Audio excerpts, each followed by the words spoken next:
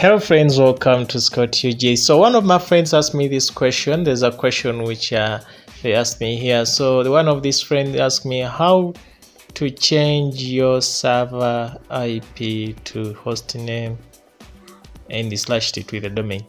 So this is what we're gonna look at today, and thanks for passing by to this channel. Don't forget to subscribe because that's the only way you can support me as well. If you have other ways like donating or anything as well, you can do it. So let's do it.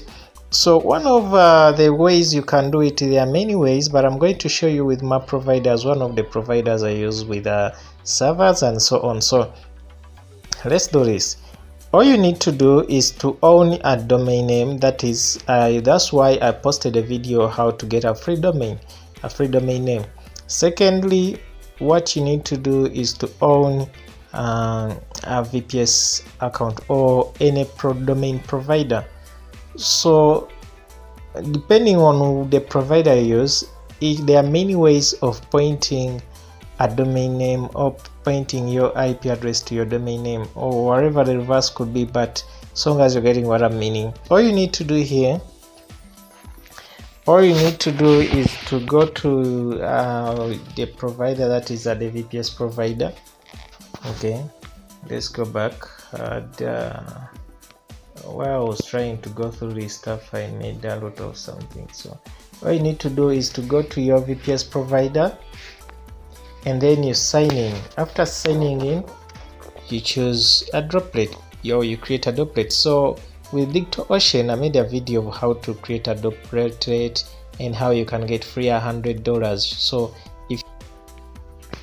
what you need to do is to come over here and select any droplet which you have. So I'm going to select droplet number 3, and then after that you see the option where I say add domain.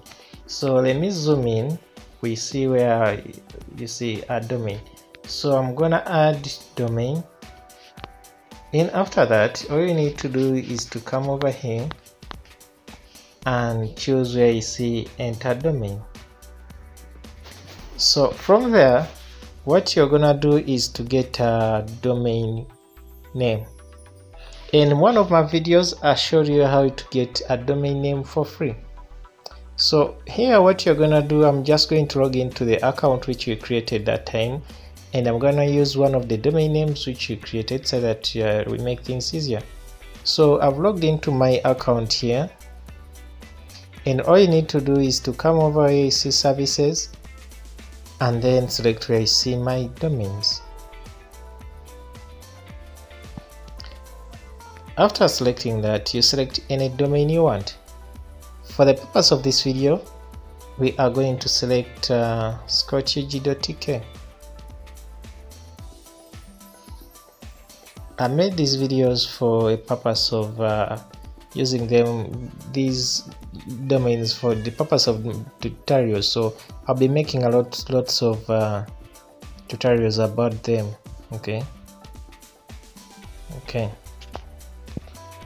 So after that, after selecting manage domain, all you need to do is to come over here, management tools, and then you select where you see name servers. Okay. After that, all you need to do is to come over and copy this domain, or you can just cram it. It's scottug.tk, and then you come back to where they're asking you for the domain name.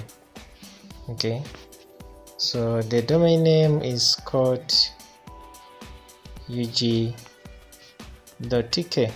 So I'm taking you slow, very slow, so that you're able to get this from the root. After that, all you need to do is to click add domain. So this is the easiest way to do it, but there are other ways, there are other ways to do it, or even the way can vary with your provider, but there are other ways to do it. So you can try this because I find this the easiest way. Okay.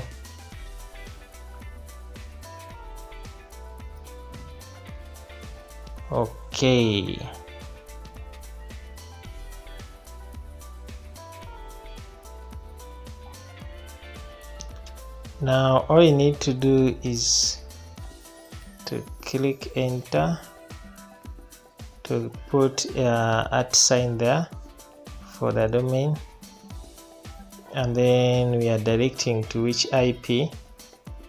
You select the droplet which you're gonna be directing to. So I'm just going to select a droplet here, and I'm selecting which droplet, this one. Okay, after that you select create record.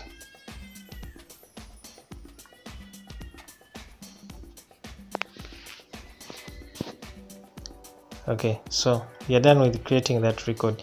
Now the next step you have to do is to go to scottug.tk and change the name servers as they are given to you here. Now what you need to do is to choose NS. NS stands for name servers, So we are going to change the name servers to ns1.digitalocean.com, ns2.digitalocean.com, and ns3. So what we need to do here is to copy this. Okay, you copy that, and then you come back here because we selected name servers. For ns1 you will do this. Okay, delete and then paste. So the rest are almost similar. The rest are always similar. The only difference is ns2, ns with blah blah. But all you need to do also to just focus to first look through if they are similar. If they are similar, then you just need to make a simple change here.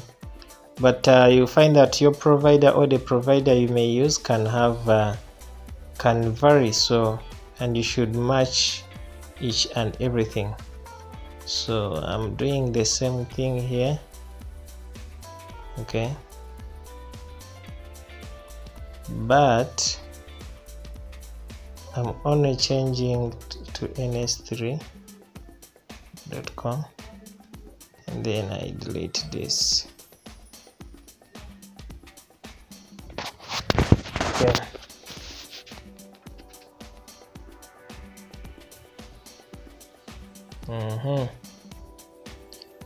Then you come back here because you also need to change this to 2 because it's supposed to be ns2.digitalocean.com. So we are almost done. All you need to do here is to click change name servers.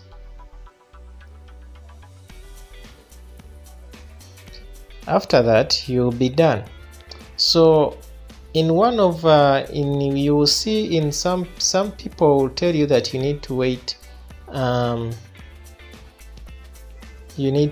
around 2 or like 6 hours to 24 hours or 12 hours. But even if you wait for some few seconds or 10 seconds, depending on 10 minutes or 5 minutes, depending on if the all providers systems are running smoothly.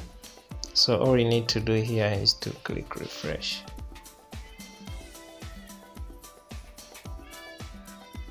Okay,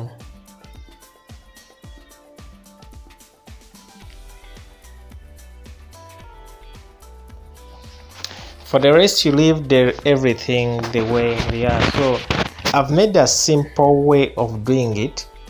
It's simpler that way. I've not gone into details of blah. There are many stuffs which you can do. If I told you want to do this and this, and those are the things I'll discuss in time to come. So all you need to do is stay tuned with this channel. If you have any question, you can ask me. So all you need to do is to get that domain name, which is scottug, and then you replace it the IP. So let's do that. Let's try and test if this can work for us. So what we need to do is to go to any APK or any SSH provider, So I have lots of servers which I'm managing, but let's try this. So we pointed this, so let's replace this IP with the domain name and we see if it will work for us. .ug.tk. Okay, then we take it. We have logged in into as root, so boom, we are in the server. So this is what I was telling you. So you can replace your IP with a domain name. I hope you've seen it, and it is working. So this server is running with some script. I never wanted to enter more into this, so it's running smoothly with each and everything. So hope you've learned, or hope you've got all what I was meaning. So let's exit this. Okay, so this means if I want to create a user, I'll create a user, for instance, menu, and I create a user here, for instance, create user, and then I put test as the password, and then I say like valid 1 day, and then the limit like 2. Yeah, yes. So I get the IP.